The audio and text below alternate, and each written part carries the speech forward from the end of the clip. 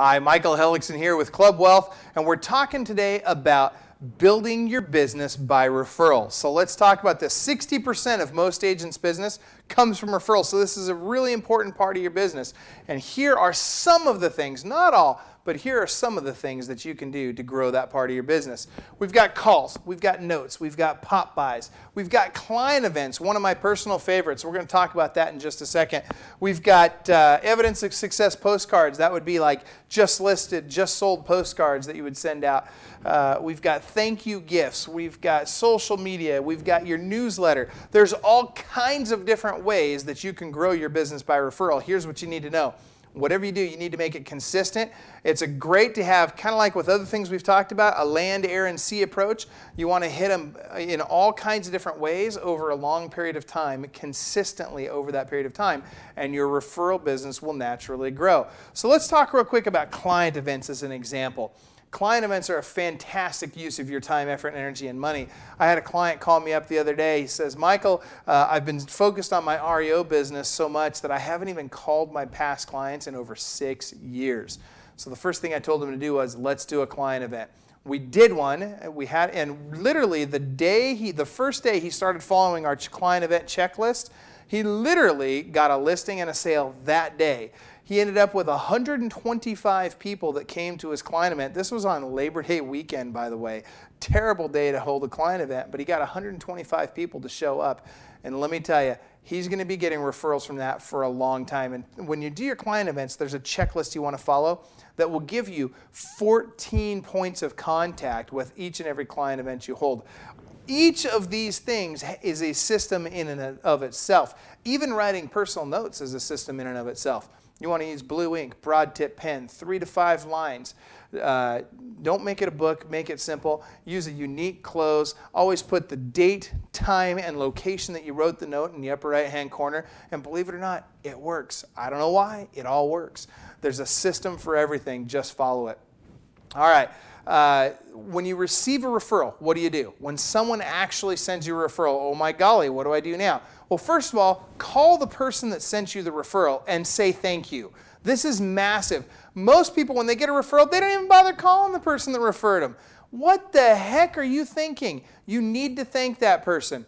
Also, you should be sending a personal note card to that person with a gift certificate inside. Or go a step further, what we used to do was we used a service called Cookies by Design back in the day, and we would send them a basket of gourmet cookies. They were all decorated, just really nice cookies. They had some, all kinds of different arrangements you could get, and we would send these out as our way of saying thank you for the referral. So we were rewarding the act of sending the referral, not necessarily whether or not it closed.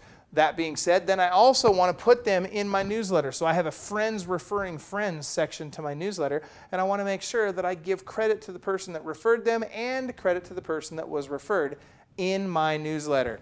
Obviously, I want to call the referral. I want to add the referred person to my client appreciation program as well, so they get to take part in all of this stuff as well. Very, very important. You've got to take care of both the referring person and the person that was referred. You want to do special things like when somebody buys a home from you, don't send a big expensive housewarming basket. Do something cool. Do something like pizza on moving day, or host a barbecue for them and all their friends. Provide return address mailing labels for them so that they can send those out. Change of address labels so they can send those out to not only the people that they know, but they can use it for changing their utilities or the other people that they pay bills to.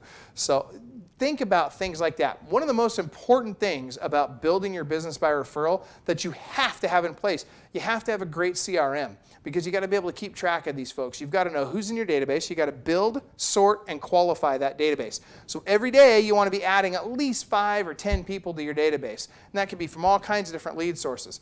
You want to sort them, whether they're buyers or sellers, how soon they're going to be buying, 30, 60, 90 days plus, whatever. You also need to qualify them. And what that means is I've got an A, a B, a C, a D, and an A plus client. An A client is someone who has done business with me or sent me a referral. A B client is somebody who would probably do business with me or probably send me a referral if I showed them how. A C client is everybody that comes into my database goes in as a C client.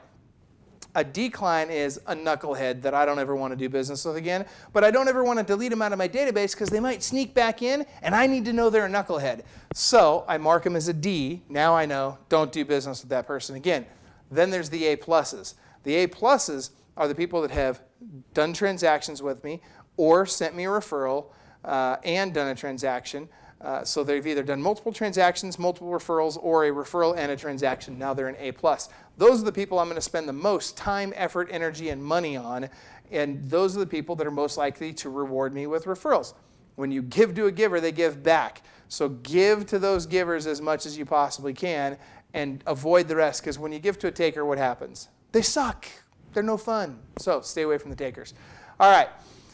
When you've ABC'd your database, you also know how often you need to follow up with people.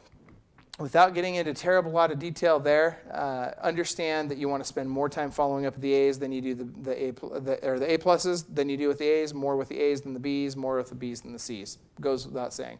All right, what's a great database to use for that? Top Producer, absolutely phenomenal resource. Go to www.topproducerdeal.com. Again, that's topproducerdeal.com, and that'll get you the best pricing on Top Producer.